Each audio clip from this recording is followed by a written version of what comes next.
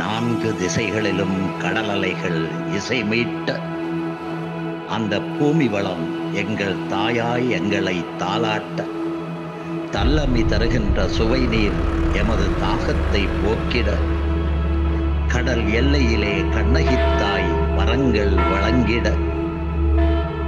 எந்திர வாகனங்களற்ற வீதிகள் காங்கேயத்து காளைகள் பூட்டிய அழகான வில்வண்டி பிரயாணங்கள் கற்பதற்கோ கணேச வித்யாசாலை ஆங்காங்கே இருக்கின்ற விவசாய நிலங்கள் வளத்தை சேர்த்திட அம்மான் மாமா மச்சான் தாத்தா பாட்டி பெரியப்பா பெரியம்மா அத்தான் அத்தை பெரியண்ணன் சின்னண்ணன் அந்த தீவில் உள்ள அத்தனை பேருக்கும் உறவுண்டு ஒவ்வொருவருக்கும் முறை உண்டு அத்தனை உறவுகள் அத்தனை பாசமிக்க மக்கள் கிழக்கூர் பெருங்காடு வெட்டுக்குளம் குறிகட்டுவார் இப்படி 12 வார்டுகளாக பிரிக்கப்பட்ட தீவு அதுதான் என் தந்தையாரின் பூர்வீக பூமி அவர் பிறந்து வளர்ந்த அந்த பூமி ஆதியிலே டச்சுக்காரர்களால் மிடில்பர்க் என அழைக்கப்பட்ட தற்போதைய புங்குடுதீவு.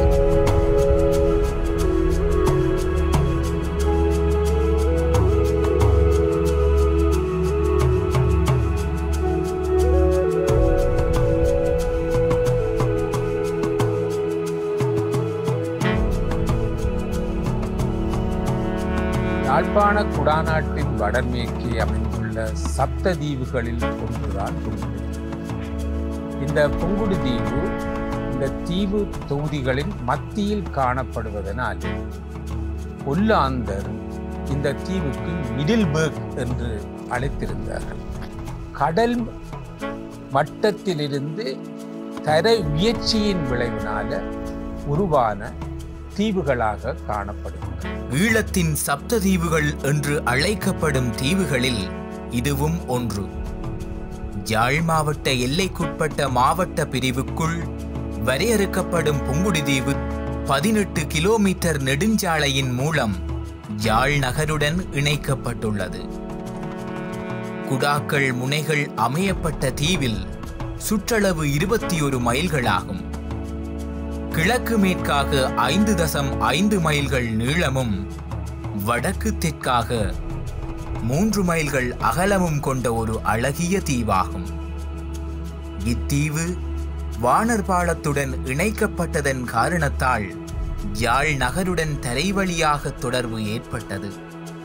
மேலும் குறிக்கட்டுவான் கழுதைப்பிட்டி போன்ற துறைமுகத்தினூடாக ஏனைய தீவுகளுடன் கடல்வழி தொடர்பை கொண்டிருக்கிறது.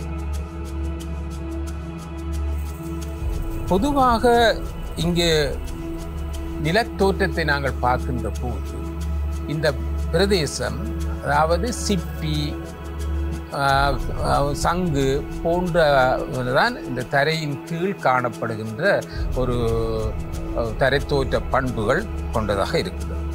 இவை தவிர இந்த புங்குடுதீவு உட்பட இந்த தீவு பகுதியானது இலங்கையில் 3 காலநிலை வலயங்களாக நாங்கள் வகுக்கலாம்.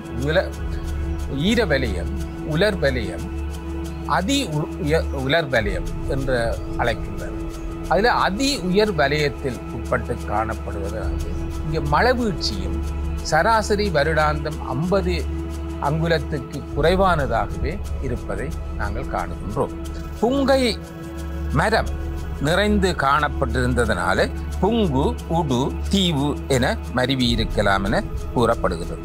அடுத்ததாக அண்மை காலங்களில் இவ்வூரை சேர்ந்தவர்கள் பலர் திருப்பூங்குடி, பொன்கொடுதீவு, பெண்கொடுதீவு, பொன்கெநகர், புங்கையம்பதி என பலவாறாக அழைத்து வருவதை நாங்கள் காணுகின்றோம்.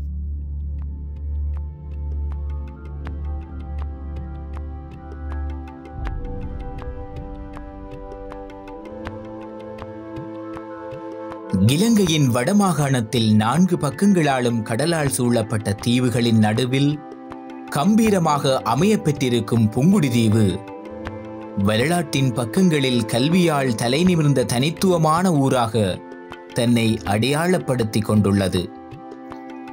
புங்குடுதீவில் கல்வி கற்று இன்று உலகெங்கும் பரந்துள்ள கல்வியலாளர்கள் புங்குடுதீவு மண்ணின் மைந்தர்களே இந்த வளர்ச்சிக்கு சான்றாக வாழ்ந்து கொண்டிருக்கிறார்கள்.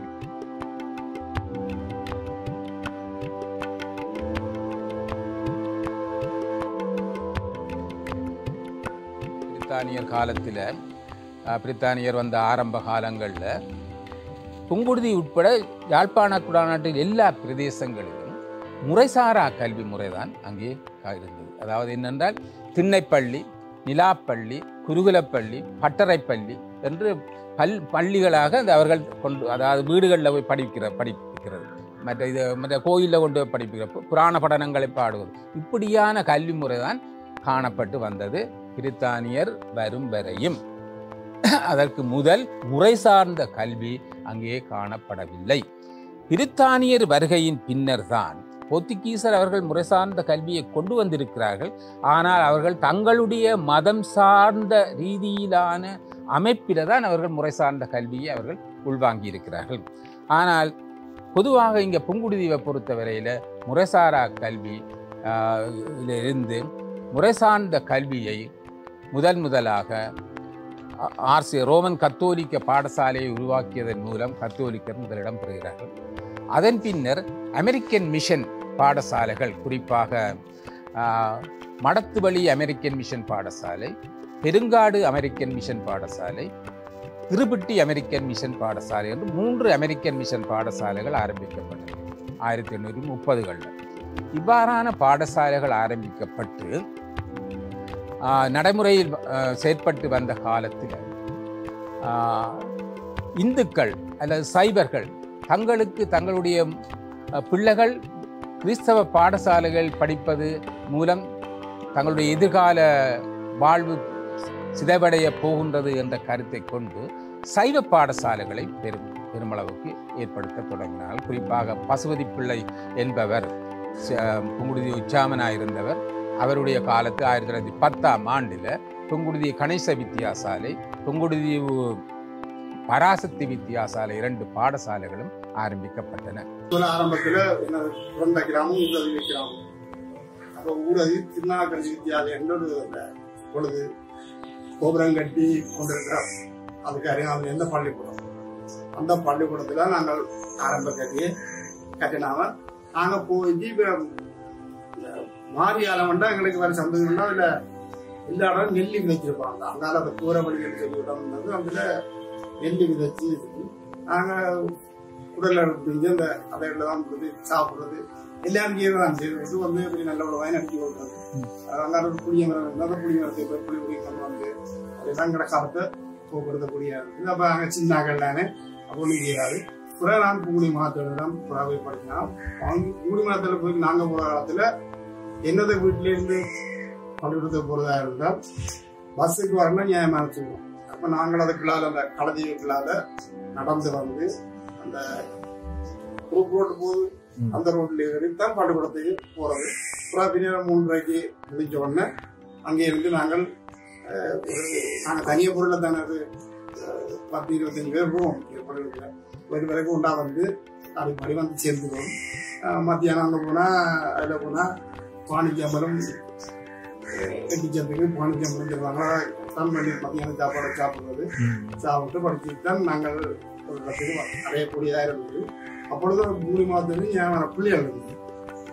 கிட்டத்தட்ட 1000 பிள்ளைகள் இருந்தால் அப்படியே கூட. இப்பத்தே புங்குடுதீவு வேற, அப்பத்தே புங்குடுதீவு வேற. நாங்கள் வந்து போனால் எங்கள் காதறிய சொல்லுவார்கள், புங்குடுதீவு வந்து சிங்கப்பூர்ன்னு தான் சொல்லுவாங்க. அப்படி நாங்கள் இதால் ஸ்கூலுக்கு போயக்குள்ள நெல் வயலை தாண்டி தான் நெல்லுக்களால் நாங்கள் நெல் கதிர் பிடுங்கி சாப்பிட்டு தான் போனாங்க. அப்படி போயக்குள்ள அங்கே போய் கந்தசாமி கோயிலில் பார்த்தா எல்லாரும் சொல்லுவேன்னா சிங்கப்பூர்ன்னு தான். அப்படி பெரிய பெரிய கடைகள், நல்ல அறிவாளிகள், நல்ல இந்த புங்குடுதீவு மண்ணை நேசிக்கக்கூடிய ஒரு டாக்டராக வந்திருக்கிறாங்க, இன்ஜினியராக வந்திருக்கிறாங்க, அட்வொகேட்டாக வந்திருக்கிறாங்க. புங்குடுதீவு மண்ணில் இருந்த எந்தெந்த பெரியாக்களும் அந்த நேரம் கரண்ட் இல்லை. கரண்ட் இல்லாமல் அவங்க குப்பி விளக்கில் தான் படித்து பெரிய அறிஞர்கள் அதுகளை உருவாக்கின மண் இந்த புங்குடுதீவு மண் தான். ஒரு கணக்கான வீட்டில் இருந்தவர்களும் குப்பி விளக்கோட படித்து பட்டதாரியாயினா தான் இந்த புங்குடுதீவு மண். அப்போ இந்த எல்லாரும் வீட்டிலேருந்து லைட் இல்லாமல் லாம்பை கொளுத்தி வச்சு போட்டு கை விளக்க கொளுத்தி வச்சு போட்டு காத்தடிக்க நூறை கொளுத்தி படித்தவன் தான் இன்றைக்கு எங்கேயோ இருக்கிறாங்க, அறிவாளியாக இருக்கிறாங்க.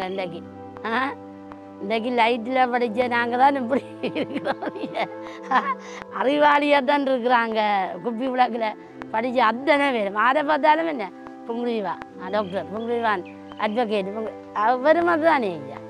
எங்களோட மண் அப்படியான ஒரு சிறப்பான மண். அப்போ இந்த மண் பொதுவாக இந்த ஒரு சில குறிப்பிட்டவர்கள் அரச தொழில்களிலும் அதன் குறிப்பாக சிறு அரச தொழில்கள், அதாவது ஒரு ஏஜிஏ லெவல்லையோ இல்லாட்டி அந்த மருத்துவ டாக்டராகவோ இல்லாட்டி என்ஜினியராகவோ இல்லாட்டி வேறு எந்த தொழில்களில் ஈடுபடக்கூடியவர்கள் அங்கே இல்லை. அவர்கள் அப்படியானவர்கள் யாழ்ப்பாணத்தில் இருக்கிறார்கள், அந்த கிராமத்தைச் சேர்ந்தவர்கள்.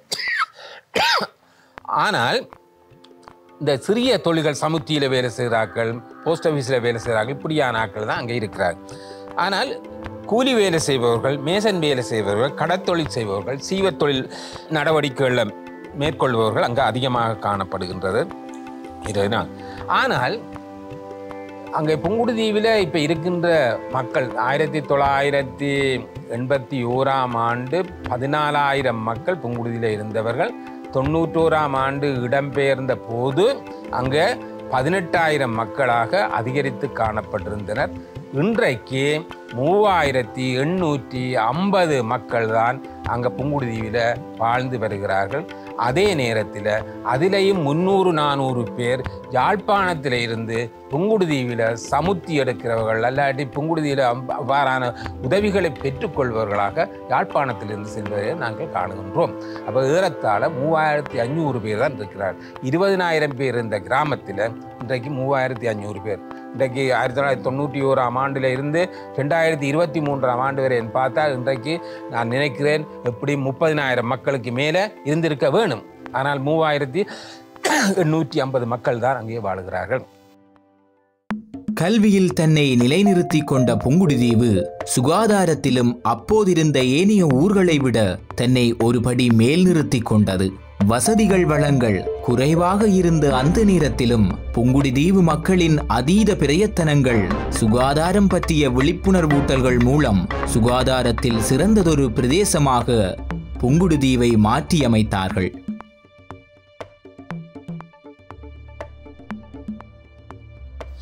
பொதுவாக இடப்பெயர்வுக்கு முதல், அதாவது ஒரு டிஸ்ட்ரிக்ட் ஹாஸ்பிட்டல் என்று சொல்லுங்கள், ஒரு மாவட்ட வைத்தியசாலை எங்களுடைய புங்குடுதீவு வைத்தியசாலை காணப்படுது. இப்போ ஆதார வைத்தியசாலை, சிறு வைத்தியசாலையாக இங்கே காணப்படுகிறது. இடப்பெயர்வுக்கு முன்னர் ஒரு ஆயுர்வேத வைத்திய குழாம் இந்த புங்குடுதீவில் இருந்தது. அதாவது தம்பிராசா என்பவர், மற்றது Thambipillai, Ganesh doctor, கனகரட்னன் doctor, ராஜரட்னன் doctor போன்ற பல்வேறு மருத்துவர்கள், ஆயுர்வேத மருத்துவர்கள் அங்கே கிராமம் காணப்பட்டதுனால அந்த மருத்துவத்துறை விருத்தி அடைந்ததாக இருந்திருக்கு. அதே நேரத்தில் இது அரசினர் வைத்தியசாலையும் சுறுசுறுப்பாக இயங்கியது அந்த காலத்தில். டாக்டர் சபாரட்னம் போன்றவர்கள் அர்ப்பணிப்போடு வேலை செய்தவர்கள் நான் இருந்த காலத்தில் நான் பார்த்திருக்கின்றேன். அர்ப்பணிப்போடு வேலை செய்தவர்கள். ஆனால் அந்த நிலை தற்போது இல்லை. வைத்திய தட்டுப்பாடு காணப்படுகின்றது. மற்றது ஆயுர்வேத வைத்தியர்கள் குறைவாக இல்லை. குறிப்பாக கணேஷ் டாக்டருடைய மகன் டாக்டர் ஸ்ரீதரன் மட்டும்தான் அங்கே கிழக்குல கமலா வைத்தியசாலை வியாழன் சொல்லி அந்த 2 நாட்கள் நடத்தி கொண்டு வருகிறார் என்று நாங்கள் பார்க்கிறோம். அப்போ மருத்துவத்துறையை பொறுத்த வரையில் எங்களுக்கு ஒரு இடர்பாடு காணப்பட்டாலும் இன்னும் ஒன்று, அண்மையில் எங்களுடைய புலம்பெயர் சமூகங்கள் ஆம்புலன்ஸை வாங்கி கொடுத்திருக்கிறார்கள், ஆஸ்பத்திரியை திருத்தி கொடுத்திருக்கிறார்கள், பல்வேறு செயற்பாடுகளை எல்லாம் செய்து கொண்டு வருகிறார்கள். அது போதுமானதாகவோ அது போதுமற்றதாகவோ இருக்கின்றது என்பதை மருத்துவ சமூகம்தான் அவற்றை உணர வேண்டியதாக இருக்கின்றது. அதே நேரத்தில் தற்போது போக்குவரத்து வசதிகளின் விரிவாக்கம் அண்மை காலத்தில் அதிகரிச்சிருக்கு. ஆகவே யாழ்ப்பாணத்துக்கு வந்து பெரிய ஆஸ்பத்திரியில் அவர்கள் வைத்திய சேவையை பெற்றுக்கொள்வதற்கு அவர்களுக்கு நல்ல வசதி வாய்ப்புகளும் இருப்பதனால புங்குடுதீவை பொறுத்தவரையில் மருத்துவ ஓரளவுக்கு சமாளிக்கக்கூடிய ஒரு துறையாக காணப்படுவது நாங்கள். அப்போ எங்களுக்கு இந்த பெண்களுடைய சக்தி ஒரு பாரிய சக்தியாக பின்னுக்கு வளர்ச்சி அடைய தொடங்கினது. அதில் நாங்கள் என்ன செய்வோம் என்றால் ஒவ்வொரு கிராமத்திலும் ஒரு சிறுமதான முகாம்களை அமைச்சு அதிலே காலையிலே அந்த பகுதிகளை தேவாலயம் என்றாலும் சரி அல்லது பொது இடங்கள் என்றாலும் சரி அந்த இடங்களில் சிறுமதான பணிகளை மேற்கொண்டு அதன் பிறகு 2 மணிக்கு கூட்டம் ஒன்று நடத்துவோம். அந்த கூட்டத்திலே இப்போ சுகாதார சம்பந்தப்பட்ட ஒரு கருத்துக்களை கூறுவதற்காக சுகாதார இலாகாவுடன் இணைந்து அதிலே பணியாற்றுகின்ற பெரியவர்களை கொண்டு வந்து இவர்களுக்கு சுகாதாரம் சம்பந்தப்பட்ட கல்விகளை நாங்கள் ஊட்டக்கூடியதாக இருந்தது. நாங்கள் ஆரம்பத்திலே நாங்கள் இந்த பொது மருத்துவம் அவர்களுடன் நாங்கள் வீடுகளுக்கு சென்று பிள்ளைகளுக்கு இந்த தடுப்பு மருந்துகளை கொடுக்க சென்றால் தாய்மார்கள் போறவங்களையும் பேசி பிள்ளைகளையும் கொண்டு போய் பூட்டி விடுவார்கள். அப்போ சில மருத்துவ மாதர்கள் அழுது தான் வருவார்கள். அப்படிப்பட்ட ஒரு பிற்போக்கான அந்த அந்த அந்த அந்த துறையை பற்றி அந்த மருந்தை பற்றி எந்த விதமான ஒரு அறிவற்ற ஒரு தாய்மார்களாக இருந்ததால் அவர்களில் பிழை இல்லை. அதை பற்றிய விளக்கம் அவர்களுக்கு இல்லாத காரணத்தினாலே அவர் அப்படியான ஒரு செயலை செய்து வந்தவர்கள். அதன் பிறகு நாங்கள் இந்த சுகாதார சம்பந்தப்பட்ட அந்த வைத்திய அதிகாரிகள் பெரியவர்களையும் போன்றவர்களை கொண்டு வந்து இந்த தடுப்பு மருந்து என்ன காரணத்துக்கு பிள்ளைகளுக்கு கொடுக்கறது, இந்த தடுப்பு மருந்து கொடுக்கறதால பிள்ளைகளுக்கு என்ன பலன் அந்த விளக்கங்களை கொடுத்தது. அப்படி படிப்படியாக இந்த மாதர்களுக்கு ஊடாக கிராமம் முழுக்க இந்த முகாம்களை நடத்தி சுகாதார சம்பந்தப்பட்ட வேலை திட்டங்களை முழுமையாக கிராமத்திலே வேரூன்றை செய்தது நாங்கள். 72ஆம் ஆண்டுக்கு முதலே ஆரம்பத்துக்கு அத்திவாரம் போட்டு நாங்கள் பிறகு சர்வோதயம் தொடங்கின பிறகு பாரிய அளவிலே அதை விஸ்தரித்தாங்கள். அடுத்தது பிரச்சனை என்னென்னா எங்களுடைய கிராமத்திலே மத்தியிலே ஒரு வைத்தியசாலை தான் இருந்தது. அப்போ கிட்டத்தட்ட 25,000க்கு மேற்பட்ட மக்கள் இங்கே வாழ்ந்தவர்கள். அப்பொழுது எங்களுடைய கிராமத்திலே கூடுதலாக தாய்மார்கள் அந்த பிரசவ காலத்திலே இறக்கிறது கூட, குழந்தைகளும் ஒரு வலது குழந்தை பிள்ளைகளாக அங்கவீனர் பிள்ளைகளாக பிறக்கிறது கூட. அப்போ இப்படிப்பட்ட செயல்பாடுகள் இந்த கிராமத்திலே இருக்கின்ற பொழுது அவர்கள் என்ன செய்வார்கள் என்றால் ஒரு வைத்தியசாலை என்றால் கிளினிக்கு போக மாட்டேங்குது. ஏன்னா 25,000 மக்கள் கொண்டதில் கட்டாயம் ஒரு நெருக்கடியான இது. அப்போ பாடசாலை போகிற பிள்ளைகள் வேலைக்கு போகிற கணவன்மாருக்கு உணவு பிரச்சனைகள் இருக்கிற காரணத்தால் அவர் உரிய காலத்தில் உரிய வைத்திய சேவையை பெற முடியாத ஒரு சூழ்நிலை அந்த நாட்டில் இருந்தது. அதன் பிறகு நாங்கள் சிந்தித்து யோசித்து ஒவ்வொரு புங்குடுதீவு ஆஸ்பத்திரியை மத்தியாக வச்சு கொண்டு பக்க கிளைகளாக இப்போ வல்லன்லி உண்டு, ஊரகவிலே உண்டு, குருவட்டுவானிலே உண்டு, இருவட்டியிலே உண்டு, இப்படி 5-6 கிளை நிலையங்களை உருவாக்கி அதுகளில் தொண்டர்களுக்கு பயிற்சிகளை கொடுத்து அவர்களுக்கு இப்போ தாய்மார்கள் வந்தாவே இருக்கிறது, இந்த யூரின் டெஸ்ட் பண்ணுறது, பிளட் டெஸ்ட் பண்ணுறது, திரிபோஸ் ஐஸு பண்ணுறது, பதிவுறது முழு வேலையிலும் தொண்டர்கள் செய்யக்கூடிய அளவுக்கு அவருக்கு பயிற்சி அளிக்கப்பட்டு அதன் பிறகு வைத்தியர்களையும் பொது மருத்துவ மாதங்களையும் நாங்கள் எங்களோட வாகனங்களை கொண்டு அவர்களை ஏற்றி இறக்கி அந்தந்த இடங்களில் அந்தந்த நேரங்களில் கொண்டே விட்டதன் பயனாக கிட்டத்தட்ட ஒரு 11:30க்கு சகல கிளினிக்குகளும் முடித்து தாய்மார்கள் வீட்டுக்கு போகக்கூடிய ஒரு சூழ்நிலை இருந்தது. அதனால் அப்படியே நாங்கள் செய்த அந்த ஒரு புரட்சிகரமான சேவையால் இன்று எங்களுடைய கிராமத்தில் ஒரு தாய் பிரசவ காலத்தில் இறக்கிற தன்மை, ஒரு பிள்ளை ஒரு போலியோவால் பாதிக்கப்பட்டு ஒரு அங்கவினர் பிள்ளைகளாக பிறந்த இது சரித்திரம் இல்லை. புங்குடுதீவு கிராமத்தை பொறுத்தவரை இந்த சுகாதாரத்துறையை பொறுத்த மட்டிலே ஒரு நல்ல முன்னேற்றத்தை எங்களுடைய கிராமம் அடைவதற்கு எங்களாலான ஆரம்ப முயற்சிகளை எடுத்து அதிலே வெற்றியும் நாங்கள் கண்டிருந்த மக்கள் அந்த துறையிலே நிம்மதியாக வாழ்ந்து கொண்டிருக்கிறதை நாங்கள் காணக்கூடியதாக இருக்கிறது.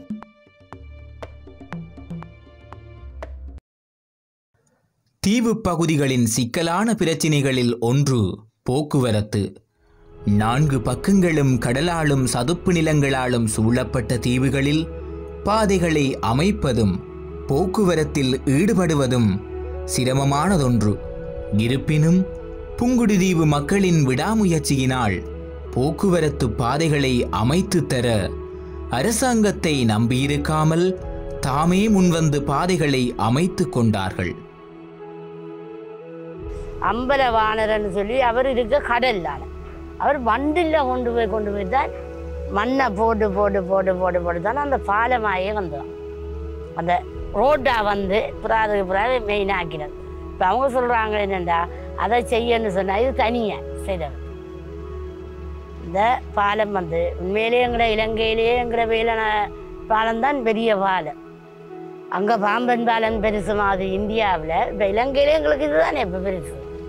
இப்போ அந்த பூனரியெல்லாம் பாலம் பெருசு, ஆனால் குறைவு தானே வீதி. இந்த வேலனை தான் பெருசு.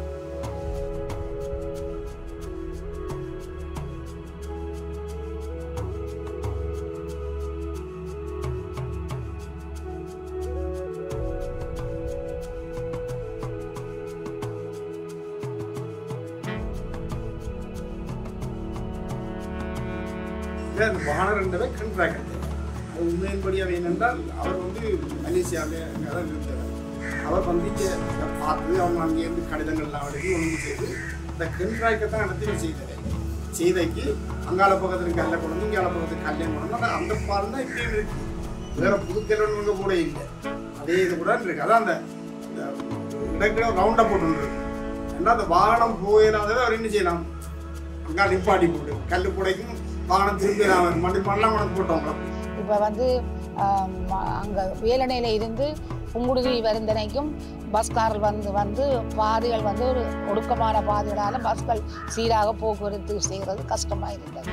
அதால் இந்த புங்குடியில் இருக்கிற கழுதப்பட்டியில் இருந்து வேலனை பங்களாவடி சந்தி போக வீதிகளை அகட்டி வீதிகளை பெருப்பிச்சு போக்குவரத்து மக்கள் சீராக போக்குவரத்து நடைபெற பண்ணுவதற்காக அந்த சேவையை செய்த நாங்கள். அதே போல் உள்கிராமங்களுக்கு போக்குவரத்துக்கு தடையாக இருந்த வீதிகள் எல்லாம் திறக்கப்பட்டு இப்போ இன்றைக்கு அதிலெல்லாம் ஒரு சிறந்த ஒரு வீதியாக மக்கள் போக்குவரத்து செய்வதற்கு வசதியாக அமைச்சு கொடுத்துருக்குறாங்க. பஸ் போக்குவரத்துன்னா முந்தி வேலிகள் 2 பக்கமும் இருக்கும்.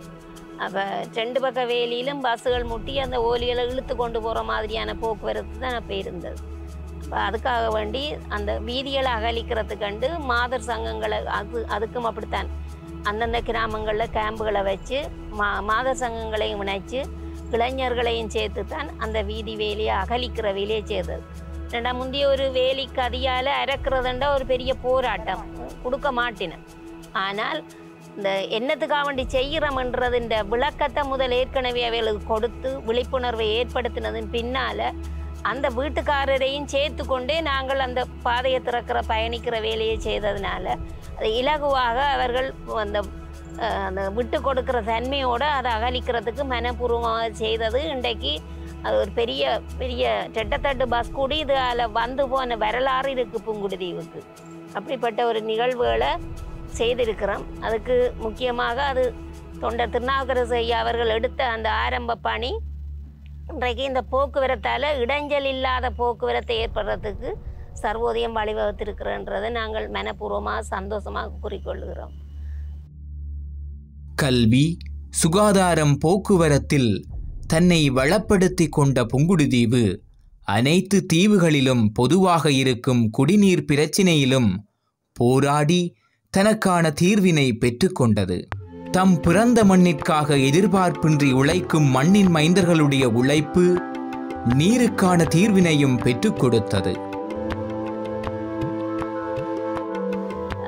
புங்குடுதீவு கிராமத்தில் நிறைய விதமான எதிர்பார்ப்புகள் இருந்தாலும் எத்தனையோ வசதிகள் இருந்தாலும் ஒரு குடிநீர்ன்றது ஒரு பிரச்சனைக்குரியதாகத்தான் இருந்தது. என்னென்னா இந்த புங்குடுதீவில் 12 வட்டாரங்கள் இருக்குது. அது இயற்கையாக புங்குடுதீவு 3ஆம் வட்டாரத்தில் சங்காத்தாகாணி பிரிவும், கண்ணைகேமங்கோயில் புங்குடுதீவு 10ஆம் வட்டாரத்திலும், மற்றது இருபட்டி 6ஆம் வட்டாரத்திலும் மட்டும் ஒரு சிறிய சிறிய இடங்களில் ஒரு நன்னீர் கிணறுகள் இருந்தது. ஆனால் அந்த கிணறுகளில் இருக்கிற தண்ணீரை குடிநீருக்கு முற்றுமுழுதாக பாவிக்க இயலாது. ஆனால் புங்குடுதீவு 3ஆம் வட்டாரம் சாங்காத்தகணி என்று சொல்லப்படுகிற இடங்கள், வீரம்புலியடி அந்த இடங்களில் தான் அந்த நேரங்களில் ஜனங்கள் இந்த குறிப்பிட்ட சில இடங்களில் குடம் கொண்டு போய் தண்ணி குடி தண்ணீருக்கு எடுத்துக்கொண்டு வர்றது. மற்றபடி அந்த அதில் ஒரு சரியான முறையில் சொல்லலாது. ஒரு காலத்துக்கு பிறகு மாசி மாதத்தில் இருந்து பிறகு ஒரு மழை காலம் பெறும் மட்டுக்கும் அந்த கிணறுகளில் ஆழக்கிணறுகள் இல்லை. அப்போ அந்த நீர் வற்றி கொண்டு போயிடும்.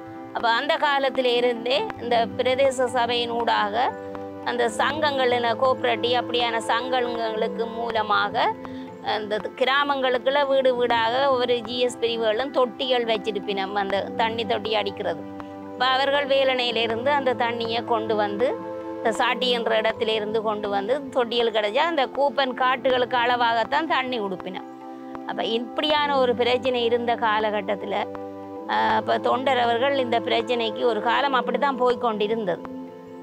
இப்போ மக்கள் வாழ்ந்தும் தண்ணி பற்றாக்குறை இருக்கிறதுனால குடிநீருக்கு ஒரு தண்ணி, அப்போ அந்த காலங்களில் அந்த கிணறுகளில் நல்ல தண்ணி எடுத்த தண்ணி போக அதை பிறகு சமையலுக்கு எடுப்பார்கள்.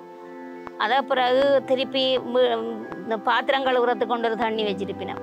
இந்த அப்படியான முறையில் கிணத்து தண்ணியில் மலசல கூடங்களுக்கு பயன்படுத்துவினோம்.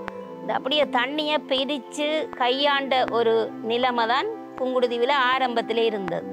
அப்போ அதற்காக என்ன செய்யலாமென்று தொண்டரவர்கள் கிணறுகளை தேடுவாரத்துக்கு அந்த கிணறுகளை தூர்வாரி எடுத்து அதற்குரிய விழிப்புணர்வுகளை மக்களுக்கு கொடுத்து கிணறுகள் துப்புரவு செய்து விடுறது, பொது கிணறுகளை துப்புரவு செய்து விடுவது, குளங்கள் எல்லாம் சேறு தேங்கி நிற்கிற குளங்களுக்கு தூர்வாரி எடுத்து நல்ல தண்ணி மாரி காலத்தில் வர தண்ணியை தேர்க்கிறது. அதே போல் அது ஒரு வளத்தால் உருவாக்கப்பட்ட ஒரு செயல். பின்னால் ஒரு நிரந்தரமான ஒரு குடிதண்ணீர் தேவை புங்குடுதீவுக்கு எப்பவும் மக்களுக்கு தேவை இருக்குன்றதுனால சாட்டியில் 5 பரப்பு காணியை காசு கொடுத்து விலைக்கு வாங்கி அங்கே ஒரு கிணறு கட்டி அதில் இருந்து 1978ஆம் ஆண்டில் இருந்து இன்று வருந்தனைக்கும் அங்கே குடிநீரை அங்கே இருந்து எடுத்து வந்து கிராமம் புங்குடுதீவு கிராமம் முழுவதும் விநியோகிக்கின்ற சேவையை கடந்த 45-50 வருஷமாக நடந்து கொண்டிருக்குது. அந்த 45 வருஷங்களுக்கு மேலாக இந்த குடிநீர் விநியோக சேவை சாட்டியிலிருந்து எடுத்து வர்றதை அவர் செய்து கொண்டிருந்தவர். இப்போ அந்த சேவையை நாங்கள் இன்று வருந்தனைக்கும் விடாமல் இருந்த நாங்கள் இப்பொழுது என்ன நடக்குது என்றால் 1990ஆம் ஆண்டு 91ஆம் ஆண்டுகளில் தீவக பகுதியினுடைய இடம்பெயர்வு ஏற்பட்டது. இப்போ அந்த காலங்களில் தண்ணீர் பிரச்சனையை நாங்கள் நினைக்கிற மாதிரி செய்ய முடியாத பாசரை கொண்டு போய் செய்ய முடியாத நிலைமை இருந்தது. 91ஆம் ஆண்டுக்கு பின்னால் இங்கே நின்ற 2 பவுசர்கள் இந்த வாகனங்கள் எல்லாமே சேதப்படுத்தப்பட்டன. இப்போ அதுக்கு பிறகு நாங்கள் இடம்பெயர்ந்த காலகட்டங்களில் இந்த குடிநீர் சேவையை செய்ய முடியாமல் இருந்து பிறகு மீண்டும் 1996ஆம் ஆண்டு மீண்டும் நாங்கள் இங்கே வந்திருந்த பொழுது அந்த தண்ணியை தொடங்குறதுக்கு எங்களால் பெரிய அளவில் பவுசர் மூலம் கொண்டு வரத்துக்குரிய வசதி இது ஏற்படவில்லை. அதனால் சின்ன பவுசர் டிராக்டர் பவுசர் ஒன்றை வேண்டி அந்த தண்ணியை ஏற்றி கொடுத்து கொண்டு இருந்த நாங்கள் மக்களுக்கு விடாமல். அதுக்கும் பின்னாலே இந்த கீபிடுகள் குண்டு போடுறதுகள் அப்படியான நடவடிக்கைகள் வர்ற பொழுது இந்த எரிபொருள் இல்லாத நிலைமை வந்துட்டுது. இப்போ டிராக்டருக்கு 1 லிட்டர் டீசல் வாங்குறான்றது 500 ரூபாய்க்கு அந்த காலத்திலே 91 96லேயே 1500 ரூபாய்க்கு டீசல் வாங்க வேண்டிய நிலைமை வேறு. அப்போ இங்கே இருந்து சாட்டிக்கு போய் பவுசரை கொண்டு வந்தால் பகலில் தண்ணி ஓடையலாது.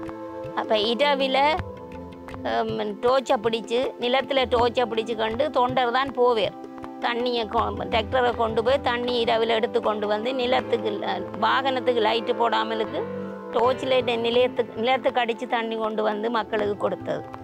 அப்போ அதே போல் போக்குவரத்து தடப்பட்டு பாலம் முடப்பட்டு அதுகளுக்கு பின்னால் அராலியால் பாதையால் போகிற பொழுது தோணியில் போய்த்தான் சைக்கிளில் இங்கேருந்து டியூப்பை கொண்டு போய் தோணியில் போய் அங்கால இறங்கி அங்கால வெளியிடத்து ஆக்கள்கிட்ட பெட்ரோலை வாங்கக்கூடிய ஆக்கள்கிட்ட வேண்டி கொண்டு வந்து பிறகு சைக்கிளில் பயணம் செய்து தான் பிறகு டிராக்டரை இரவு 10 மணிக்கு பிறகு லைட்டை மெல்லமாக போட்டு கொண்டு போய் தண்ணி கொண்டு வந்து கொடுத்த காலங்கள் எல்லாம் இருக்குது இந்த வரலாறு. இப்போ அதுக்கு பிறகு 2001ஆம் ஆண்டு அவர் இறந்ததுக்கு பிற்பாடு புங்குடுதீவிலேருந்து புலம்பெயர்ந்து லண்டனில் வசிக்கிற அந்த சங்கங்கள் அப்படி அமைப்புகளாக இருந்தவர்களில் ஒரு 3-4 பேர் எங்கட நிலையத்துக்கு நிறுவனத்துக்கு வந்தவர்கள். அவர்கள் வந்து கேட்டவர்கள் இப்படி தொண்ட திருநாவுக்கரசு அண்ணன் அவர்கள் இறந்ததன் பிற்பாடு இந்த தண்ணீர் சேவையை செய்கிறதுக்கு உங்களுக்கு என்ன கஷ்டம் இருக்குன்னு கேட்டவர்கள். இப்போ நாங்கள் சொன்னோம் அந்த சேவை மிக மிக மக்களுக்கு தேவையான ஒரு சேவை. இதனை செய்வதற்கு எங்கள்கிட்ட இருந்த பவுசர்கள் எல்லாம் இல்லாமல் போனதுனால நாங்கள் எங்களுக்கு ஒரு பவுசர் ஒன்று தேவை என்று கேட்டேன் நாங்கள்.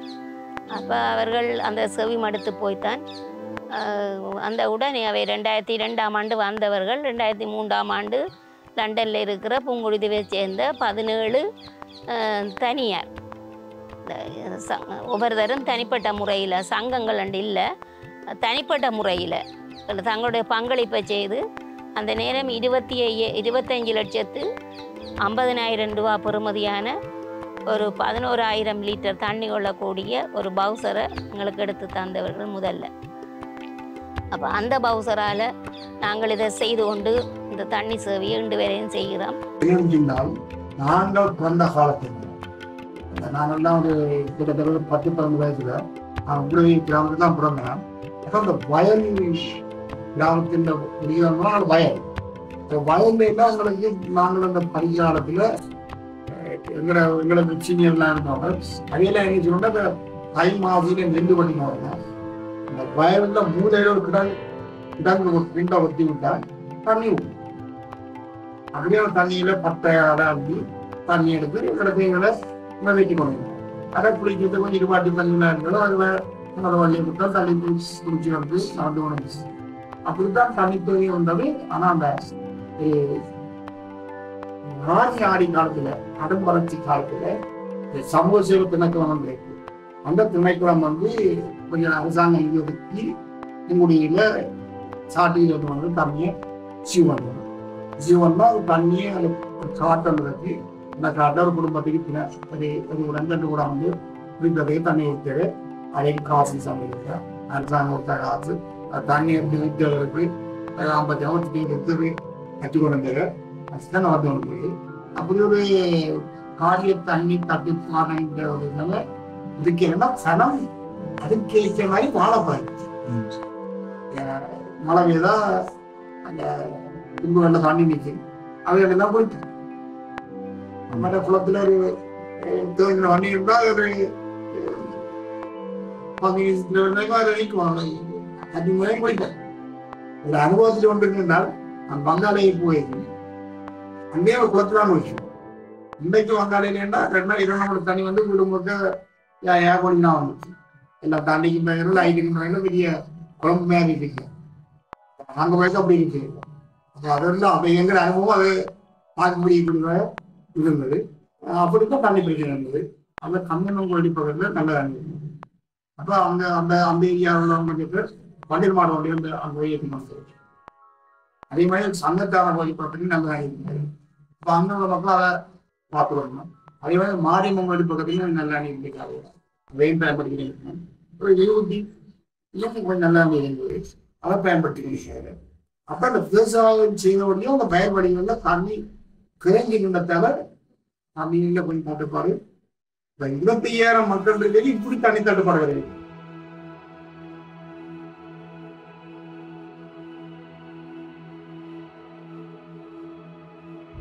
எழுபதுகளின் பிற்பகுதி அது. இலங்கையின் பிற பகுதிகளைப் போலவே சாதிய ஏற்றத்தாழ்வுகள் புங்குடுதீவெங்கிலும் புரியோடி போயிருந்தது. ஆதிக்க சாதியைச் சேர்ந்த சிலர் மிகவும் கடும் போக்கில் ஏனையவர்களை நடாத்தி கொண்டிருந்தார்கள். பொதுக்கிணத்தில் தண்ணீர் அள்ள முடியாது, கோவில்களில் நுழைய முடியாது என பல்வேறு விடயங்களில் மிக மோசமாக நடத்தப்பட்டு கொண்டிருந்தார்கள். அக்காலகட்டத்தில் புங்குடுதீவைச் சேர்ந்த மேலும் சிலர் முற்போக்காக சிந்திக்க ஆரம்பித்திருந்தார்கள். எழுத்தாளர் மு. தளியசிங்கம், திருநாவுக்கரசு போன்றோர்கள் இந்த சமூக வேற்றுமையை ஏற்றுக்கொள்ள முடியாமல் சமூகத்தில் இந்த தீய சிந்தனையை களையெடுக்க தீர்மானித்தார்கள். பொதுக்கிணத்தில் அனைவருக்கும் சம உரிமை அளிப்பது, சம பந்தியில் அமர்ந்து அனைவரையும் உணவருந்த வைப்பது, கோவிலுக்குள் நுழையும் உரிமையை அனைவருக்குமானது என்பதை உறுதிப்படுத்துவது என தீவிர போராட்டங்களை மேற்கொண்டார்கள்.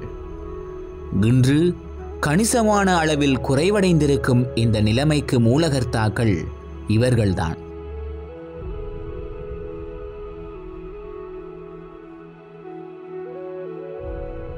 மற்றது இந்த கேரதி என்ற ஒரு கிராமம் இருக்கு ஐயா. அது சில பேர் கேரதி வேண்டாம் பூனகிரி என்று நினைக்கிறது.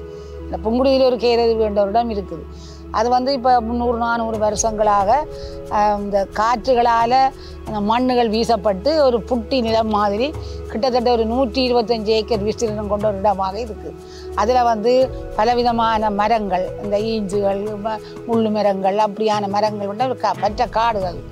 இப்போ அதில் நடக்கிறது வந்து சாதிகளுக்கு ஏற்ற சுடலை, மற்றது இடுகாடு சுடுகாடு, இதுதான் அதில் நடக்கிறது. மற்றது மக்கள் வந்து விறகு காலங்களில் தேவைக்கேற்ற மாதிரி போய் விறகுகளை வெட்டி கொண்டு வருவார்கள். அது வந்து கட்டிடங்கள் கட்டுறதுக்குரிய மணல். அப்போ காலத்துக்கு காலம் கொஞ்சம் வசதி படைச்சவே அந்த மணல்களை இழுக்கத்து வாங்கிட்டு.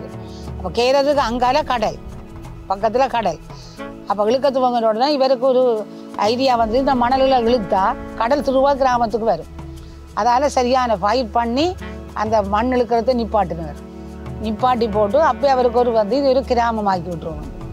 அப்படி அவர்கிட்ட மணலில் உதிச்சு முதல் விதைச்சு ஆக்கி விட்டுருவோம். அதில் என்ன செய்யறா துப்புரவாக பொங்குடுதியில் ஒரு பிறப்பு காணியும் இல்லாத மக்கள் இந்த லிஸ்ட்டை எடுத்து ஒரே நாளில் அந்த காடுகள் அழிக்கிற வேலையை செய்து அப்படி செய்துட்டு கேட்க பிறகு தெரியாத ஆக்களை எனக்கு காணி உனக்கு காணி அப்படின்னு வருவோம். ஆனால் ஒருத்தரும் போய் குடியேறதுக்குரிய சந்தர்ப்பம் அங்கே வரையிலேன்னு தான் ஒன்றும் இல்லை. கடை வசதி இல்லை, போக்குவரத்து வசதி இல்லை, எல்லாம் கஷ்டமானது. நாங்கள் தான் போய் அதுக்கு கொட்டில் போட்டு இருந்து அந்த கிராமத்தில் அந்த பணிகளை செய்து மற்றவர்கள் வந்து குடியேறதுக்குரிய மாதிரி சந்தர்ப்பத்தை அளித்தது. முதல் செய்த வேலை எல்லாரும் ஒரு சுடலையில் இருக்கிறது. சாதிக்கேற்ற சுடலையும் செய்யல. எல்லாரும் இப்போ ஒரு சுடலை தான், இடுகாடு சுடுகாடு ஒரு சுடலான். மற்ற சுடலையெல்லாம் மக்களுக்கு பயந்தளிக்கப்பட்டு காலி சாதி பிரச்சனை இருக்குது.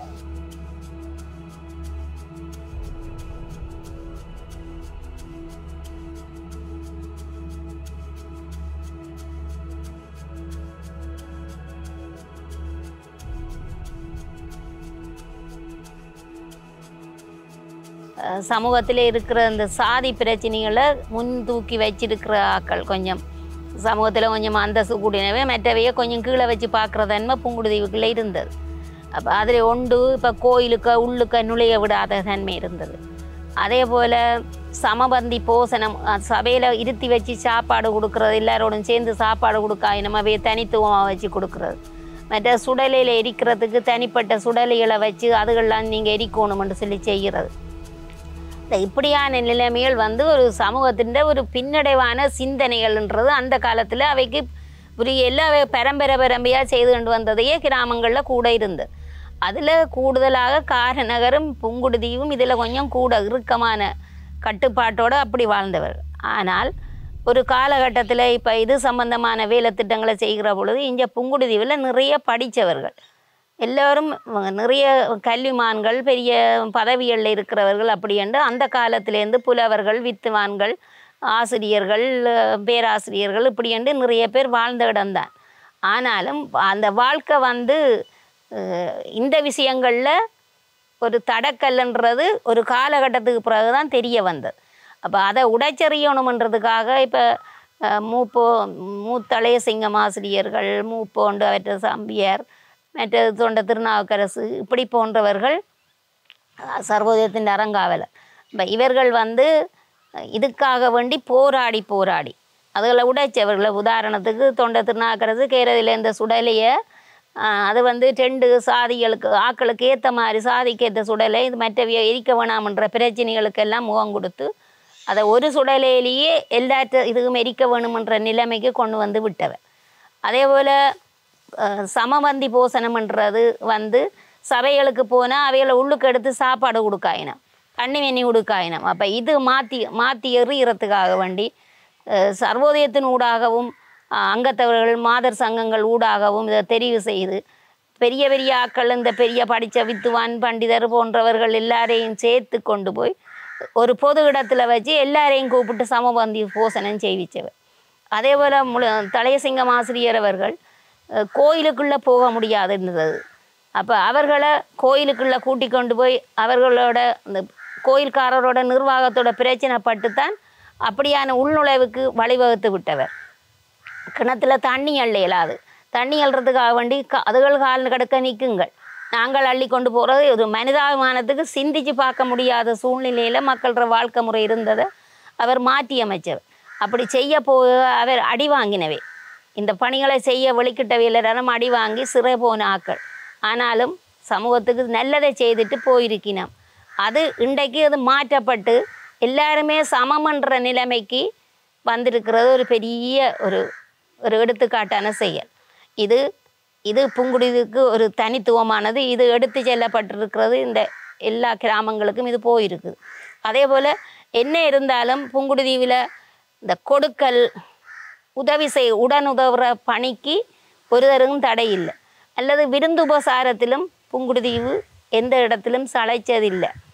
அதுக்கேற்ற மாதிரி இப்போவும் புலம்பெயர்ந்து வாழ்ந்தாலும் இந்த கிராமத்தையும் தாங்கள் வளர்ந்த அந்த பிரதேசத்தையும் வளர்க்குறதுக்காக இப்போ இருக்கிற இங்கேருந்து புலம்பெயர்ந்து போன சமுதாயம் நிச்சயமாக கொடி கட்டி கொண்டு தான் நிற்கிறது.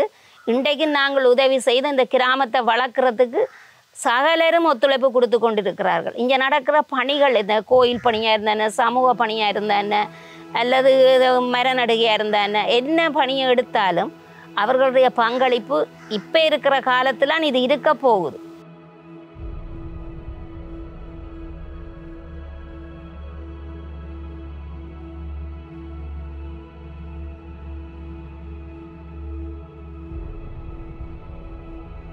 நூற்றுக்கு ஒரு 50% மேலே புங்குடுதீவில் வந்து வெளிநாட்டுக்காரர் அங்கே தங்களோட வீடுகள்லாம் திருத்திட்டாங்க. இனி நாங்கள் அங்கே பென்ஷன் எடுத்தோன்னே நாங்கள் வந்து இங்கே இருக்க போகிறோமா. இங்கே கடலில் காற்று தானே பாருங்க, ஊண்டு காற்று. மீன் சுட சுட வேண்டி சாப்பிடுவோம். அவங்க கடற்கரையில் உடனே போய் என்ன மீன் வேணுமெண்டு உடனே அதில் கேட்போம். கனவாண்டா சீசன் போடணுமாடா எங்களுக்கு தந்துட்டு தான் நாங்கள் போகணுமெண்டு நிற்போம். கனவாண்டா மீனண்டா அற்பசி அதிகமார்கள் கையெல்லாம் மீன் சீசன் தானே. அப்போ இங்கே வேண்டலாம் மீன் கடற்கரையில் இருந்தோம் கொண்டுடுவாங்க போட்டுகள் எல்லாம் வச்சு தொழில் செய்யணும். அங்காலம் இருக்குது, ஆசத்தி பக்கம் எல்லாம் தொழில் எல்லாம் இருக்குது, அதை செய்யணும். அப்போ இந்த மார்கழி இந்த 4-5 மாதத்துக்கு நிறைய மீன் வரும். பிறகு அந்த விலகாரது போவாங்க. சங்குகள் அதுகள் எல்லாம் போய் புறக்கி சங்குகள் அந்த கடவுளேண்டு இங்கே புங்குடுதீவில் இறால் மரத்து வழியில் இறால் இருந்தால் பெட்டிக்காரன் கொண்டு வந்து இறால் கொண்டு வந்து விற்பாங்க. மரத்து வழியில் மோட்டை சைக்கிள்காரன் அந்த இடத்துல போய் வேண்டுவினம். நண்டு வேண்டுவினம், நண்டு இருக்குது. நாங்கள் யாழ்ப்பாணம் போய் தான் வேண்டோம், வேலனை எல்லாம் போய் வேண்டிய அவசியம் எங்களுக்கு இல்லை. புங்குடுதீவிலே கடல் வளம் இருக்குது. மற்றது எங்களை இதில் நீர் வளம் இருக்குது. எங்களுக்கு விவசாயம் இருக்குது. மழையை நம்பி நாங்கள் விவசாயம் செய்கிறோம், வீட்டு தோட்டம் செய்கிறோம். சில பேர் வெங்காயம் அதுகள் போடினோம். பெரிய பெரிய இதுகளெல்லாம் இருக்கு. அதுகள் எல்லாம் ஆடுகள் இந்த வாழ்வாதாரங்கள் ஆடுகள் கொடுத்துருப்பாங்க. ஆடுகள் வளர்க்கினோம். மாடு வளர்த்து பால் கொண்டு போய் சர்வோதயம் விற்கிறாங்க, கோயில்களுக்கு கொடுக்குறாங்க. அதால் அந்த குடும்பங்கள் ஓடிக்கொண்டிருக்குது. கோழி கூட கொடுக்குறாங்க ஒரு வாழ்வாதாரத்துக்கு. கோழியை விற்று அதை வளர்த்து முட்டை விற்று அதில் சீவிக்கணும். செய்யலாண்டு இல்லையே அந்த நாளை ஆக்கலாட்டேன் போய் அது அதுதான் கேட்டவங்களா. இந்த பனையும் தென்னையும் வச்சு தானே அவங்களை சீவிச்சவங்க. அந்த நாள் எங்களை பாட்டியே இருக்கிறா. போய் 96 வயசு இன்று வரையும் கேட்பா, ஒடியல் போட்டு தான் கூழ்தான். நல்ல நாங்கள் கிளவியா போட்டு அவள் செடியத்தான் இருக்கான். அவள் பொல்லிதான் நடப்பா. ஆனால் ஆள் கட்டையால் வடிவான பொம்பளை இன்று வரையும் நடந்து தான் திரிகிறான். சுத்தமாக தான் இருப்பாள். இன்று வரையும் சுத்தமாக ஒவ்வொரு நாளும் அவள் பிடிக்கையில் குளிக்கணும். அவள் என்ன சாப்பாடு, ஒடியல் கூழ், ஒடியல் புட்டு, பினாட்டு. இப்போ எல்லா இடமும் பனங்கா தெருவா விழுந்து மாடு சூட்டு. அந்த நாளையில் ஒரு ஊரில் பனங்கா எடுக்கல. ஏன்னா வேண்டிடுவாங்க. ஏண்டா நான் பினாட்டு பிணைய பிறந்தாண்டு வேண்டிடுவாங்க. வேணா எல்லா வீடுகளும் பினாட்டு காய். நாங்கள் சின்ன பிள்ளைகள் இப்படி அம்மா பினாட்டு போட்டால் நாங்கள் கடப்பா இப்படி தோண்டி என்று ஓடிடுவோம். பினாட்டை இப்படி தோண்டின்னு எல்லாத்தையும் என்ன செய்வோம், அவை பினாட்டு அம்மா எடுக்க நாங்கள் இந்த இதை எடுத்து தென்னிக்கு எடுத்து நான் செய்திருக்கிறேன். தென்னிக்கு எடுத்து இந்த பினாட்டை நல்லா உருட்டி போட்டு அதுக்கு வச்சுட்டு சூப்பு தரியன்னு சூப்பியன்னு நாங்கள். அப்போ பினாட்டு சாப்பாடு எங்கள் அம்மாவெல்லாம் என்ன வந்தோன்னு சொல்லுவினோம். தேங்காய் சொட்டும் பினாட்டும் இந்த சாப்பிடுங்கன்னு தந்திருக்கிறோம். எங்களுக்கும் தந்திருக்கிறோம். எனக்கும் எங்களோட பிள்ளைகளுக்கு நாங்கள் இந்த பினாட்டை என்ன இது பினாட்டு இது போகல எங்களோட பிள்ளைகள். மற்றது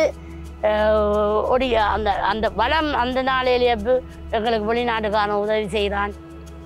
நாங்கள் கொரோனா நேரத்தில் அவன் பொதி கொடுக்குறான் இவன் எதிர்பார்க்கவே இல்லை ஒருத்தர். இந்த இப்போ தான் நாங்கள் எதிர்பார்க்குறோம் யார் என்ன தருவானு நாங்கள் பார்க்குறோம் இல்லையா. அந்த நாளை ஆக்கள் தங்களோட வீடுகள்லேருந்து தங்களோட பிள்ளைகளை படிப்பிச்சு தங்களோட பிள்ளைகளை உத்தியோகமாக்கி என்ன செய்யுது கிழங்க பின்னா இதை போட்டு கொட்டையை புறக்கி அதை மண்ணுக்குள்ளே வச்சு அதை கிழங்க புறக்கி அப்போ சொல்லிவினேன் 2 என்னம்மா சாப்பாடுன்ட்டு கேட்டாவான் 2 கிழங்குண்டா கொண்ட சாப்பிடு பள்ளிக்கூத்துல அதான் சாப்பாடு. எல்லாத்தையும் கிழங்கமெல்லாம் கொண்டு உடைச்சி போட்டு தேங்காய் போட்டு அதை போட்டு துவைச்சி போட்டு இதான் உருட்டி போட்டு கொடுப்பேன். இதுதான் சாப்பாடு. அப்படி செய்துதானே அவங்க இன்றைக்கு எங்கே இருக்கிறாங்க. நாங்கள் புட்டையை வச்சானே இடியப்புத்தா வச்சானே இட்டலியை சுட்டானே இங்கே நாங்கள் எங்கே இருக்கிறோம். நாங்கள் அந்த நாளையாக கிட்ட நாங்கள் போகலாத அதில் இருந்தானே இப்போ அவங்க படித்து அறிவாளியாயினோம். அவங்க இந்த வீட்டு லைட்டு வீட்டு ஃபேன் வீட்டு ஃப்ரிட்ஜு எந்த பிள்ளை இல்லை எங்கே இல்லை. அதை ஃப்ரிட்ஜு தண்ணி இல்லாமல் இப்போ குடிக்கிறதுகள் இல்லை. அப்படி இல்லை.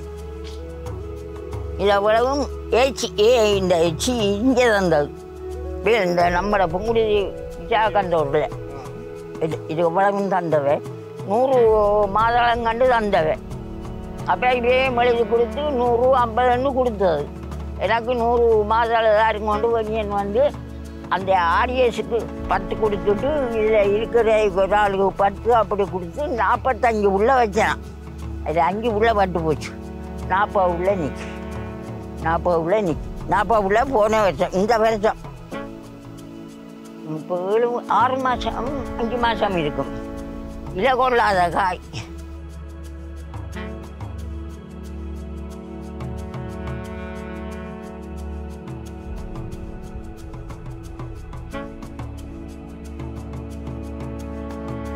அதில் அந்த அடிப்படையில் மடத்து வழி பகுதியில் விவசாயம் பண்ணுறது ஏனைய எல்லா பகுதியிலும் குறிப்பாக விவசாய நிலங்கள் இருக்குது. மடத்து வழியில் தண்ணி நிலம் போல பெருவாரியாக இருக்குது. அதில் நாங்கள் வருஷம் 20 ஏக்கர் கிட்ட வயல் வைக்கிறாங்க. அது பெரிய சிக்கல் என்னென்னா கட்டாக்காளி மாடு எங்களோட புலம்பெயர்ந்த மக்கள் நிறைய முந்தி வீட்டுக்கு வீடு மாடு வளர்த்து பால் கறந்து பால் விற்று பால் தங்களுக்கு பிள்ளைகளுக்கு பால் கொடுத்து எல்லாருமே நல்லா இருந்தபடி அந்த மாடுகள் விட்டுட்டு போய்க்க அவ்வளோ மாடும் இப்போ கட்டாக்காளியாக போயிட்டுது. அதை மேலே இருந்த இப்போ திருப்பி இருக்கிறார்கள் முந்தி இருந்தார்கள் வளர்க்குற மாதிரி அக்கறை காட்டாதபடியால் எல்லாமே ஒதுக்கப்பட்டு கட்டாக்காளியாக கூட்டமாக தெரியும். அதுகள் வந்து பயிர்களை நிறையவே சேதப்படுத்துது. மாடும் தேவைதான், இருந்தாலும் கட்டுப்பாடு இல்லாத மாடுகள் இங்கே தேவையில்லாத ஒரு நிலையால் இன்றைக்கு சமூகத்தில் தொழில் செய்யாமல் மாட்டு தொழில் மாட்டு இறைச்சி அடிக்கிறது மாட்டை விற்கிறது அப்படி ஒரு தள்ளப்பட்டிருக்கணும் ஒரு குறிப்பிட்டார்கள். நான் மட்டும் இல்லை, என்னோட சேர்ந்து நிறைய பேர் மடத்து வழியில் வயல் வைக்கணும் பயன்பெற்று கொண்டிருக்கிறோம். இந்த கடைசி இந்த ஆண்டு தான் எங்களுக்கு முற்ற அழிஞ்சது. மழை இல்லாமல் தண்ணி இல்லாமல் அதுக்கு முற்பட்ட ஆண்டு நாங்கள் 10 லட்சம் ரூபா வரைக்கும் நெல் விற்றுனாங்க. அதுக்கு இந்த வரைக்கும் அந்த நெல் தான் சாப்பிட்டு கொண்டிருக்கிறோம். உங்களில் விளைஞ்ச நெல் தான் சாப்பிட்றோம். அதே மாதிரி இதில் சுதா உருத்திரன் பாசி நிறைய பேர் மற்றது ரீகன் போன்ற மற்ற நிறைய பேர் சொல்லி கொண்டு போகலாம். சிறியண்ண அப்படி ஆக்கள் எல்லாருமே தொடர்ச்சியாக செய்து கொண்டிருக்கணும். உங்களில் வந்து என்ன எல்லா வகையான மண் வளங்களும் இருக்குது. எல்லா வகையான மரங்களும் வளரக்கூடிய 100% சாத்தியம் இருக்குது. அதில் ஒவ்வொரு பகுதியில் விட்டு நல்ல பகுதிகள் இருக்குது, நிறையவே இருக்குது. அதில் இந்தியாவில் நடுத்தி பிரதேசம் வந்து பூசணி பெருவாரியாக இப்போ செய்து பெரிய வெற்றிகாரணியம் என்ற வெங்காயம் முதல் பிரமேந்த உறவுகள் நிறைய வெங்காயம் செய்து இங்கே இந்த ஏற்றுமதி செய்யுது. அதாவது வன்னி பிரதேசத்தில் போயிருந்து அங்கே வாழ்ந்தாலும் வெங்காயம் வைக்கிற காலத்தில் இங்கே வந்து வெங்காயம் வைக்கணும். குறியட்டுவான் நடுத்தி பிரதேசம் அதுக்கு பேர் போன இடம். அது மாதிரி பூசணி செய்து கொண்டிருக்கணும். இப்போ முத்திய நேனையாக்கள் வாழனை எல்லாம் பூசணி செய்யணும். அப்படியே அதுக்குரிய மண் அது பூசணி வெங்காயம் மற்ற அப்படி செய்யக்கூடிய மண். அதே மாதிரி இருவட்டி பிரதேசங்கள் பயறு மற்றது வயல் நிலங்களும் இருக்குது. சிறுதானியங்கள் செய்யக்கூடிய பிரதேசம் இருக்குது. அதே மாதிரி வெள்ளன் பகுதின்றது வந்து வெள்ளன் பகுதியில் செம்பாடு மண் இருக்குது, களிமண் இருக்குது, வண்டல் மண் இருக்குது, வயல் நிலங்கள். வெள்ளன் பிரதேசம் நிறைய குளங்கள், குளத்தோடு அண்டிய மேட்டு நிலங்கள், குளத்திலேருந்து இறைக்கக்கூடிய மாதிரி தோட்டம் தங்களோட வசதிக்கு போய் வெள்ளன் பகுதியில் செய்து கொண்டிருக்கணும். கோயிலை கூட இந்த முறை செய்த வேல் கோயிலில் ஆர்வம் குறைவு. மிளகா கண்டு காளிதாசன் அவருடைய முயற்சியில் அவரோட சேர்ந்து நிற்கிற பணியாளர் இணைஞ்சு மிளகா கண்டு நிறைய செய்து இந்த முறை பச்சை மிளகாய் பெருவாரியாக விற்பனை செய்த இங்கே இருந்து கொண்டே புளியங்குடல் பகுதி என்ன இடங்களுக்கு ஏற்றுமதிக்கு அனுப்பி கொண்டு வந்தால் பேக்காக கொண்டு போனேன். அது சந்தோஷமாக இருந்தது. அதுக்கான நிறைய வளங்கள் இருக்கின்ற தண்ணி தான் கொஞ்சம் கஷ்டமாங்க. அதில் பவுசராலயம் அடித்து அடிப்படையில் பயிரை வளர்த்து அப்புறம் மலையில் வளர்த்து இந்த முறையும் செய்ய போயினா போன முறை மழை குறைவாக இருந்தது. அங்கே வயல் பகுதிகளும் இது நம்ம ஆல்ரெடி பக்கம் தாண்டி அங்கால போனோன்னா பெரிய ஒரு வயல் பிரதேசம் இருக்குது. அதுக்கு பக்கத்தில் பெரிய சின்ன குளங்கள் இருக்குது. ஆனால் என்ன குளங்கள் இன்னும் சரியான முறையில் தூர்வாரு.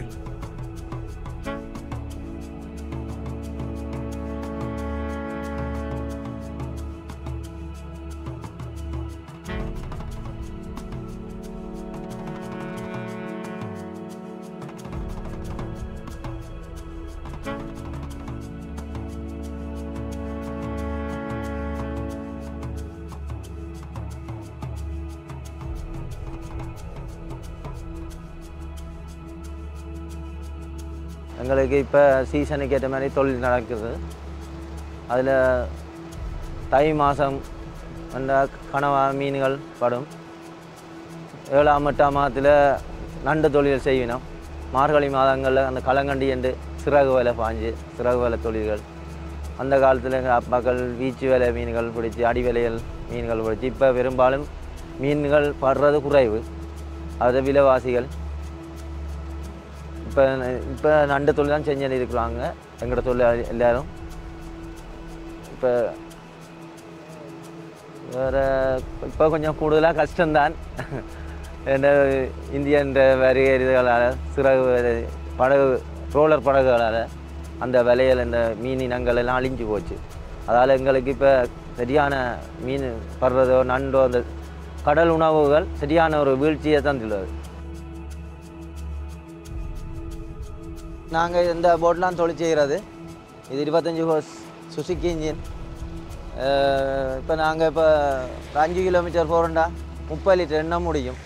எண்ணெய் விலையால் தூரம் போய் நாங்கள் தொழில் செய்யலாது. அதுக்கேற்ற மாதிரி மீன்களோ நண்டுகளோ பிடிமானங்களும் இதாக இல்லாமல் போச்சு.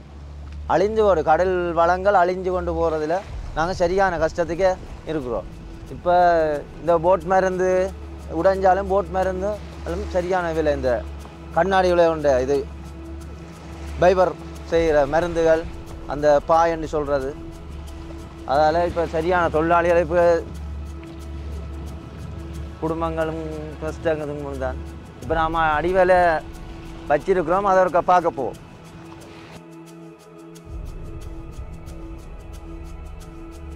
இப்படி தெற்க கறக்கடை இங்கே கூடுதலாக பெருந்தொழில் தான் செய்வினோம். நண்டு வேலை, இந்த பெரிய பாறை மீன் பிடிக்கிற வளிச்சல் வேலை, மற்றது அரைக்கொட்டியான் வேலை, மற்றது ஒரு சீசனுக்கு சிறகு வேலை செய்யணும் களங்கண்டின்னு சொல்லி இந்த சைட்டுக்கு கனவா நண்டு இதுகள். மற்றது அங்கால சைட்டுக்கு அது கலப்பு இந்த ஆலங்குறைஞ்ச பகுதி அங்கால அதில் இறாலுகள் மற்றது சின்ன சிறு நடந்து செய்கிற தொழில்கள் அங்கால. எங்களுக்கு இந்த அலை வரையும் போகலாம் நடந்து. அங்கால போகிறோண்டா 8 தண்ணி ஆழம் டீப்பான ஏரியா. இதுலேருந்து 8 கிலோமீட்டர் 9 கிலோமீட்டர் போனால் நெடுந்தீவு போகலாம். இப்போ காற்று கொஞ்சம் கூடுதலாக தான் வீசிக்கொண்டு இருக்குது. இதுக்கும் இப்போ வெளியில் போகிறோண்டா அங்கே அனுமதி இல்லாமல் போயிடலாது. பாஸ் நடைமுறையும் இருக்குது. அதுவும் அங்கே நாங்கள் போட் நம்பர்லாம் 15 தான் போவோம்.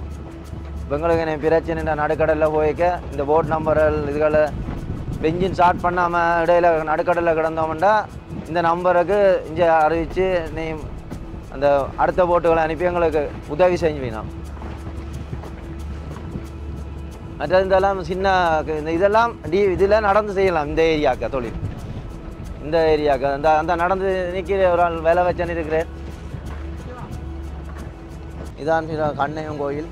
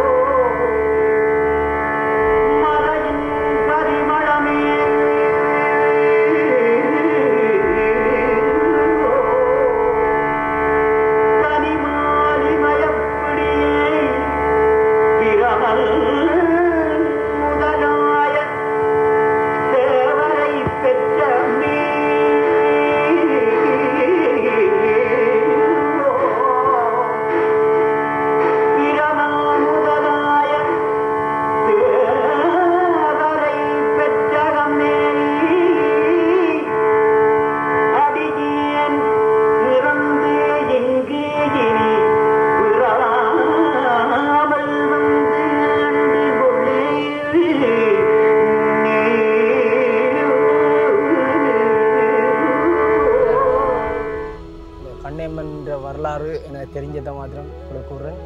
இந்தியாவில் இருந்து ஒரு பேழி ஒன்று அடைஞ்சு வந்தது. அப்போ அந்த ஒரு இடியன் மாடு மேய்ச்சவர், அவர் ஒரு இதுலேருந்து ஒரு 2 கிலோமீட்டர் தள்ளி மாடு மேய்ச்சல் இருந்தவர். ஆக அவர் அந்த உறங்கிட்டார், அந்த டைமில் உறங்கிட்டார். அந்த மாடுகள் அந்த அம்மன் வரப்போறாண்டு அதுகளுக்கு தெரியும், ஏற்கனவே தெரிஞ்சிருக்கு, அது கடவுள் படைப்பு தானே மாடுகளும்.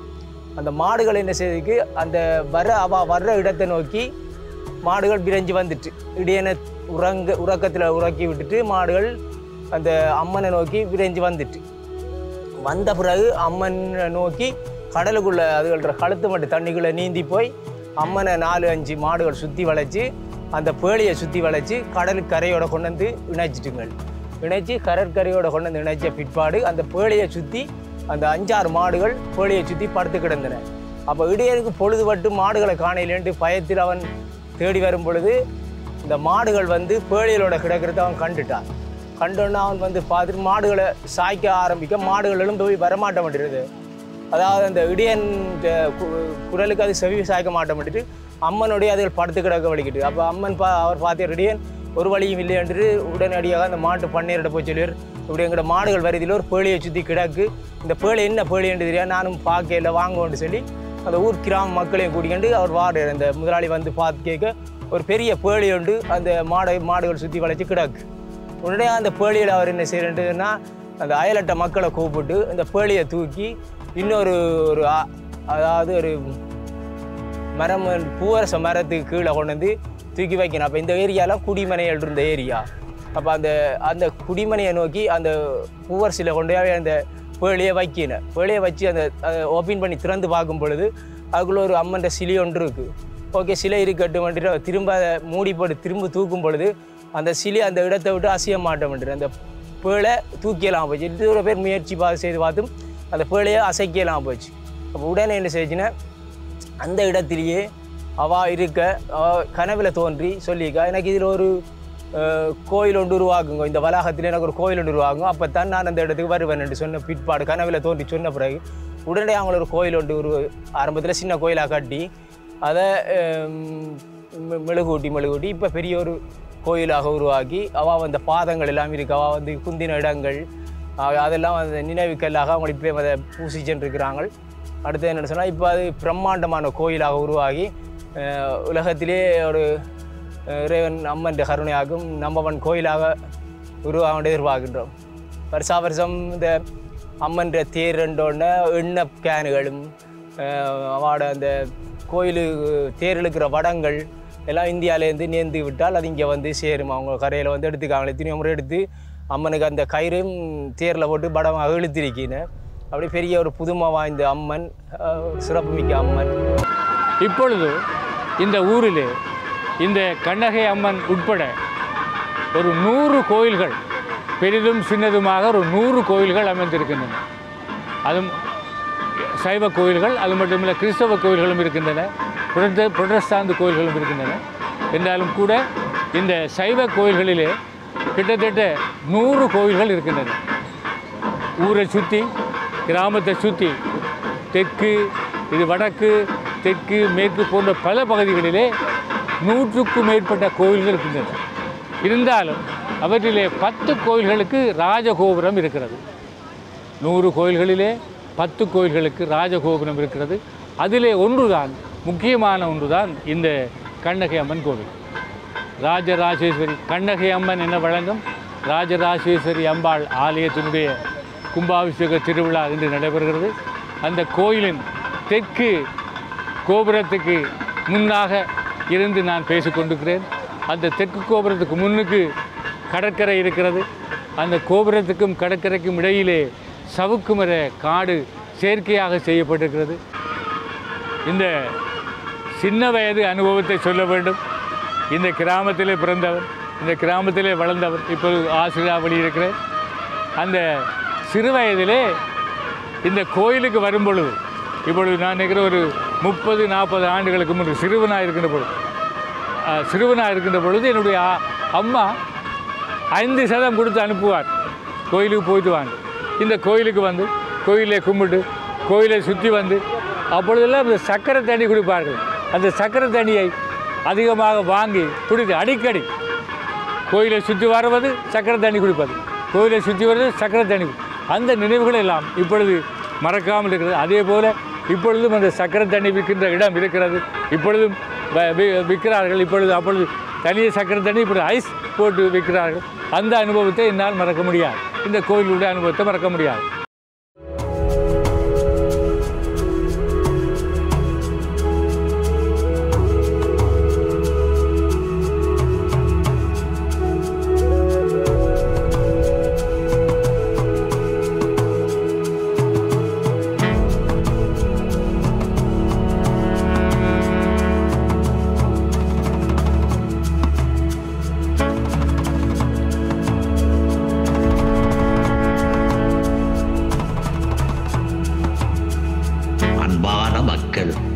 அமைதியான சூழ்நிலை.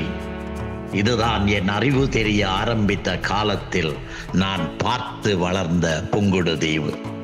அங்கிருந்து யாழ்ப்பாணம் போக வேண்டுமானால் 2 கடல்களை வள்ளத்திலே கடந்துதான் போக வேண்டும். என் காலத்தில் என் உறவுகள் பலர் படித்தது சிதம்பரம் அண்ணாமலை பல்கலைக்கழகத்தில். அவர்களுக்கும் கப்பல் பயணம்தான். அதேபோல் விவசாயத்துக்கான காளைகள் தமிழ்நாட்டு காங்கேயத்திலிருந்து பெரிய வள்ளங்களை இணைத்து கட்டி அவற்றிலே ஏற்றி வருவார்கள். கரையோரத்தில் நின்று நான் அந்த காட்சிகளை பார்த்து ரசித்த நாட்கள் பலவுண்டு. என்னை பொறுத்தவரை அது ஒரு கனாக்காலம். எந்த கண்ணகியம்மன் கோவில் அருகே நடந்த சிலப்பதிகார விழாவில் என் மாமா வித்வான் ஆறுமுகம் அவர்கள் நடத்திய அந்த விழாவில் மாப்போசி, கீவா ஜெகநாதன், பேராசிரியர் ஞான சம்பந்தன் ஆகியோருடைய பேச்சுக்களை எல்லாம் கேட்டு நான் என்னையே மறந்தேனோ, என் வாழ்க்கை பாதையை அன்றே மாற்றி அமைத்தேனோ.